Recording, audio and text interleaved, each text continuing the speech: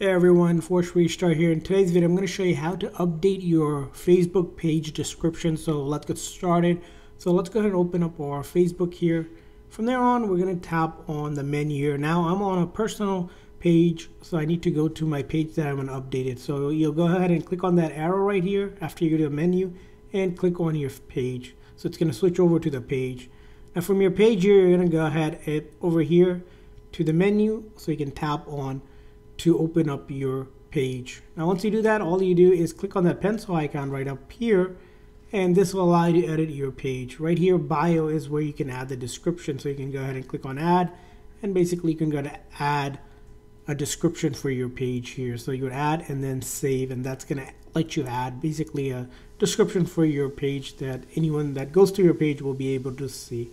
So I'll put in my page and then save. And once you do that, there's other options as well you can edit. There's some details you can click on edit, and it'll let you add different information about your page. If it's a business, a WhatsApp, email, any of those, even prices, price range.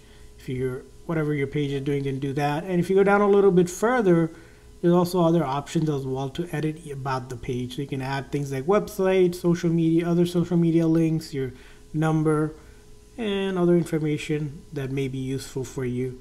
Just like that. So those are the ways to edit or update your Facebook page, and those are the ways to update it. I hope this video is helpful. So please consider like and subscribe button for more tips and tricks. We'll see you guys next time.